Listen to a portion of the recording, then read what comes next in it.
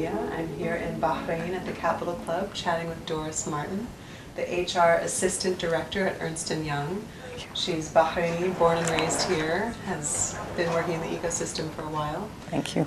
Doris, what is Ernst & Young? What are you doing at Ernst & Young to support entrepreneurs? And what do you see them needing in the ecosystem here?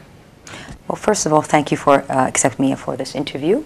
What Ernst has done is that we have a project called EY Connect, and it's basically for entrepreneurs that we would do volunteer mentorship program for them. We have subject matter specialists from Ernst & Young who volunteer as part of their corporate responsibility to assist, to guide, and to advise the young entrepreneurs, whether it's male or female, and especially the young youth that we are emphasizing on, and women. What do you think the best model is for mentorship? You know, do you try to facilitate really one-on-one relationships that are consistent, or do you think there's something effective about peer-to-peer mentorship? What's the best model? I think both work effectively together. One-to-one is because you need to have somebody to feel physically that he's there or she is there for you to support you. And then if it's not one-to-one, you can have it via telephone, via emails, and just regular contacts through the social media. That's also a good method of mentorship. And what are the biggest challenges that you see startups in the Bahraini market having, that they're mostly going to their mentors for?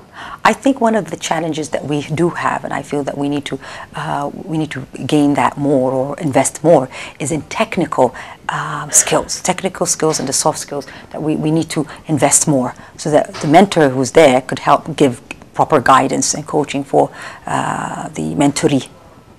But is that something that mentorship should address, or training? I think training.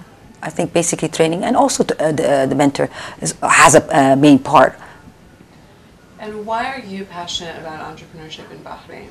I just want to give back to my community. Okay. And is there anything that you would like to see change in the Bahraini ecosystem? If you could wave your magic wand, you know, aside from providing mentorship, what does the ecosystem need?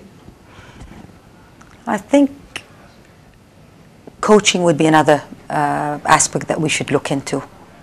Okay. More of investment in more coaching. Okay. Yes. All right. Well, yeah. Thanks so much for chatting with us. Thank you. Thank you, Nina. Thank you.